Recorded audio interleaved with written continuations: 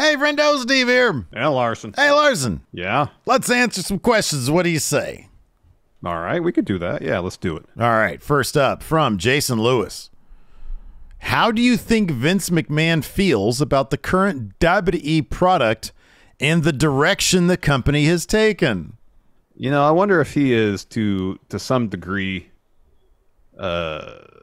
sees it as validation, because it hasn't been, in terms of the stories presented on the ring, on TV, a wholesale change. You know, it's like Triple H has taken what was set up before he took over and just kind of put his own spin on it, for the most part.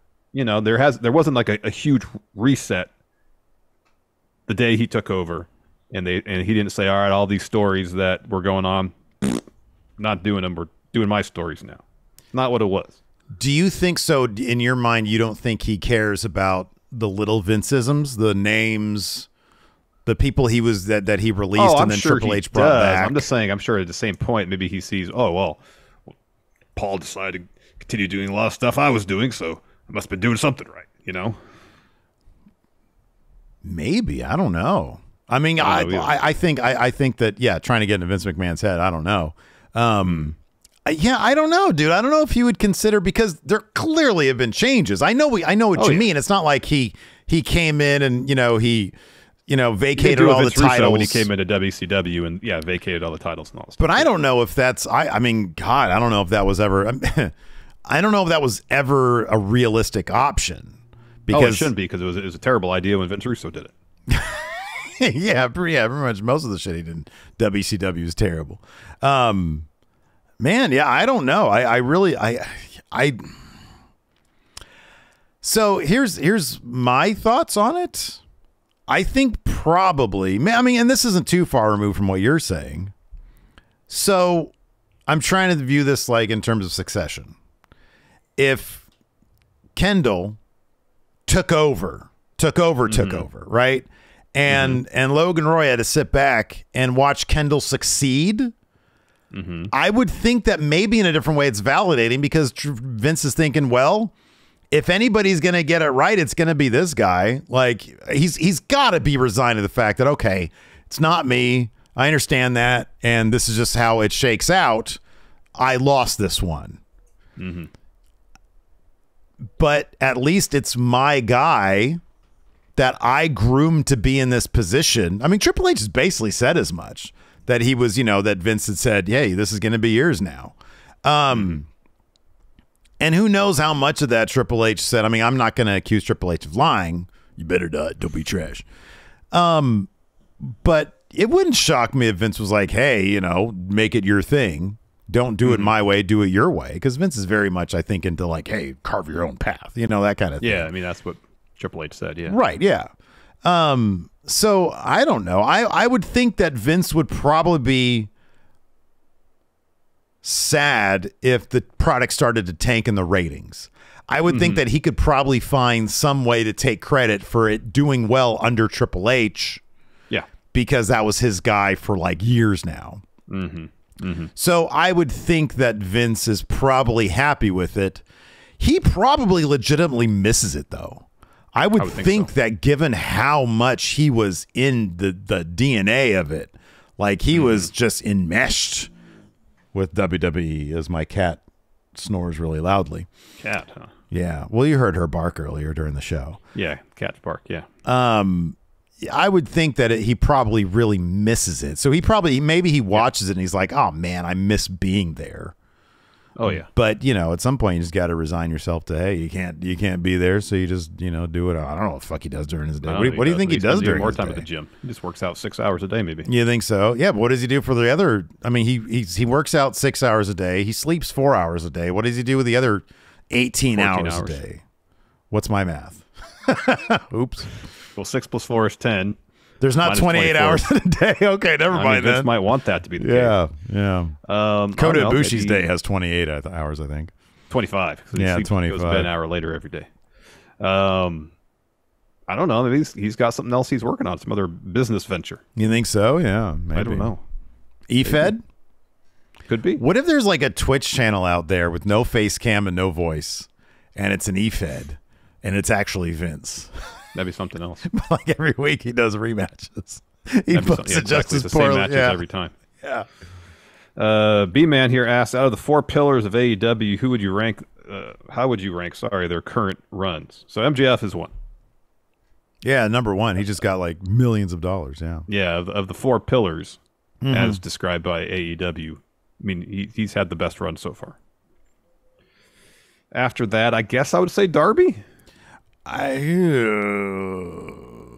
Why Darby and not Sammy Guevara? Well, I think if you'd asked this 6 months ago, Darby would have been a clear number 2. Because I think he still has the longest TNT title reign. Darby does. Oh, does he really? He has most defenses. Well, yeah. Okay, that makes sense. He's always involved in something. I would go MJF, Darby, Sammy, and Jungle Boy right now. I think a case. I'm partial to Darby, and I think that he's done more interesting work. But I think a case could be made for Sammy at number 2. But yeah, otherwise, yeah. And then Jungle Boy, obviously 4. Mm-hmm. Maxim asks, what other mainstream songs would you like to see used as a wrestler's theme, and who would be the wrestler using it? What's one mainstream song you would pair with one wrestler? Jesus Christ, I don't know any mainstream songs. Not you don't know any days. mainstream songs? Not now. I think no. the idea is not wrestler themes, you know? Excuse me. Yeah, no. Well, no, I'm saying like of today, like what's on the charts right now. Oh yeah, I don't know either. But that's what I'm saying. Shit, I don't know, man. A mainstream song.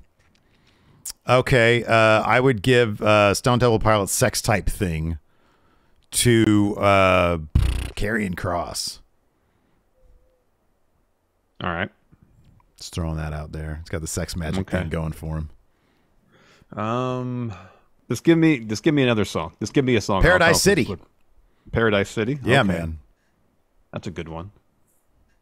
That'd fit for a lot of people. After Jungle Boy gets to this feud with Christian, give him a little bit more of an edge. Okay. Give him Paradise City. Hangman's theme is so great, but how cool would he be with some Guns N' Roses? That could be cool. That'd be pretty neat. Yeah. Sweet Child of Mine plays, and then fucking Hangman comes out. That opening bit. Not Sweet Child of Mine, though. That song's too overplayed. Paradise City isn't. No, Paradise City is a way better song. It is. It mitigates the overplayedness of it. Yeah, like I can listen to Paradise City over and over, and I wouldn't get bored of it. I hear a Sweet Child of Mine come on the radio now. I change the station. No, you do? I love that opening. That's so. Great. Ron Rubik's Cube says, "Wanted Dead or Alive." No, do Blaze of Glory. Oh, from Young Guns 2. That's a good one. That's a good one. That's what it should be. That's a really good one. Give him that one. Oh, California Love for Hobbs. Oh, that'd be tight. That'd be great. That'd be sick. I like that. That's good. Yeah, he's from Cali. It was crazy. I was looking through some old videos the other day of shows that we went to, and yeah, one of Thatcher's first run in Supreme Pro Wrestling here in Sacramento. I was like itching through it. There was like a lumberjack match, and I was like, Thatcher sighting right there. Look at that. We were there at an early Thatcher match, and Hobbs was at another one, I think, when he was like a cruiserweight. Let's see here. Oh,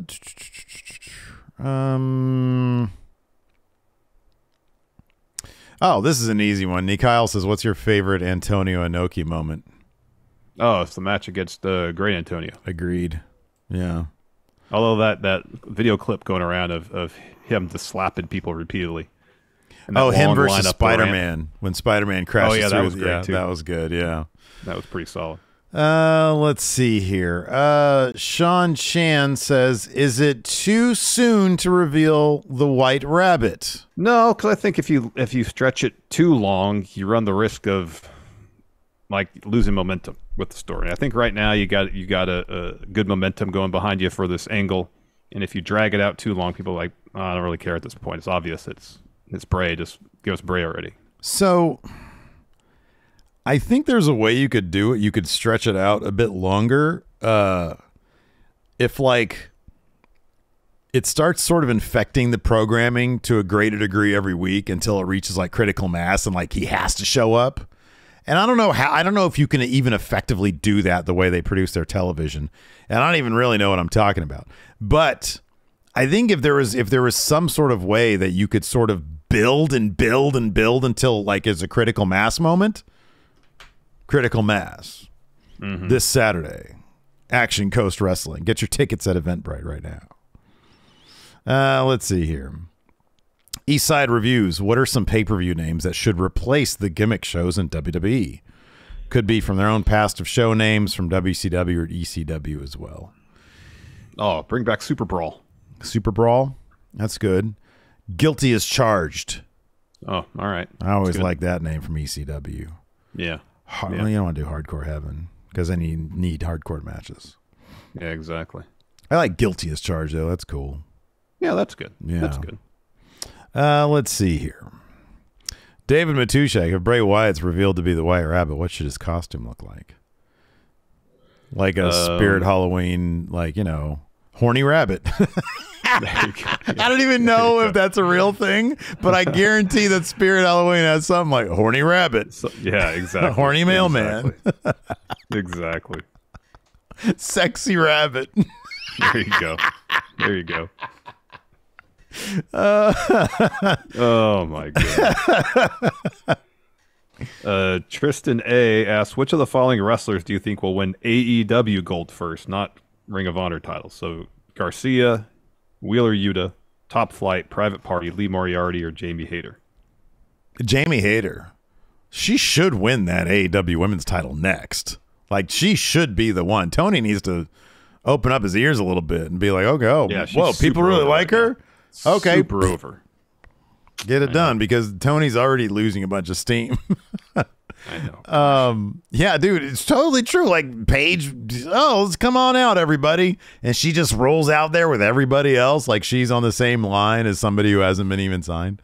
Mary Planet Houston says a mishap with Rawgate. Rawgate's solid technology. No. But he says a mishap with Rawgate causes you to disappear and reappear 3 years in the future. The other one of you is pissed and expects you back on the podcast ASAP. Also, Enforcer has had a dominant 3-year big red reign in your absence, so you need to know enough to dethrone him too. How do you quickly catch up on 3 years of wrestling as fast as possible? So which one of us is gone? Let's go with I'm gone.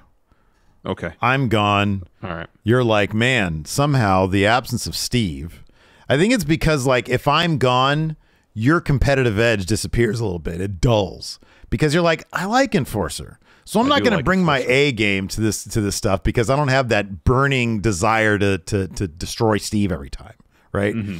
And that's necessary. So this is what I'd tell you to do. I'd say, Steve, go watch Wrestling News Now. Oh, yeah, okay. Yeah. To get you caught up in the last 3 years. I mean, it wouldn't work, though. That's the thing. But you're trying to sabotage me. You'd watch the first episode of Raw. I was like, none of this makes sense. Yeah, I'm like, this doesn't make any sense. I mean, it'd be dubious in the first place. Like, why would you? I cover Wrestling News Now. I know how bad they are. But you've been gone for 3 years. Like in the while you've been gone, yeah, they were like reporting like legitimately on Real News Now. Yeah. Okay. That's awkward though. If Enforcer has been like the new second man for all that time, for those 3 years. And you're like, man, you got to get back. When Weber was out for almost the entire season, the Kings had the best record, and they put him right back in the starting lineup. Lost chemistry. Like I do all the, I know. Oh boy, that pissed me off. I do like all the graphics here, so like I come back and it's still like Roman with both titles, Mox with the title, and it's like I'd be like, look at the graph, nothing's changed, Steve. Yeah, nothing's changed. Oh man, Red Dragon asks, what's the most money you've ever spent on wrestling merch? I don't really spend a lot of money on wrestling merchandise.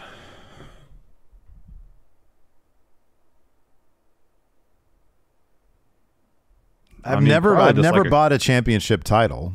Yeah, I haven't either. Probably just like one of those really expensive, overly priced shirts off WB Shop or something like that. Like $35 bucks. Like $35. Like $35. I've had to have spent more than that. I don't know. Okay, it was not wrestling merch, but that drawing that Dexter Loomis did of us, that was $50. Yeah. Which is a fucking bargain, by the way. It is a bargain, yeah. It ain't gonna be that now. I don't even know if he does customs anymore. I don't know. Yeah, I don't know. Like, I don't think, like, in my, like, tickets don't count. I don't. Yeah, think. tickets That's don't not count. merch. That's an experience. You know, Tickets don't count. Yeah, I don't know. Does anybody else cameos? Cameos. I mean, if you consider that merch, what's the most we spent on a cameo? Like $100? Have we even spent video that on game? a I don't cameo? consider that necessarily like wrestling merch. I was like shirts or titles, toys, like little like figures and stuff like that. Yeah, I have not spent. I'm not much of a big spender when it comes to wrestling merch. I let the Friendos do that for me. we got all those titles back there. Just Friendos give us championship titles. It's kind of fun. Anyways, oh wow, Dark Dank Lucha says my Pentagon mask was $400. Oh wow. Oh, Maggie says don't buy titles. It's a trap. Yeah, I got. Yeah, maybe I'll buy a new WWE title, the Winged Eagle one, but using EV's credit card. Anyways, that's gonna do it for us. Thanks so much for tuning in. We appreciate it. Check out this video right here. Till next time, we'll talk to you later. Bye. Where's this video? It's you don't know. It's not in your room, man. It's like between. It's on this screen. Oof. We're not even on it. Oof. We're not on the screen anymore. We're just disembodied voices. We're ghosts. Ooh.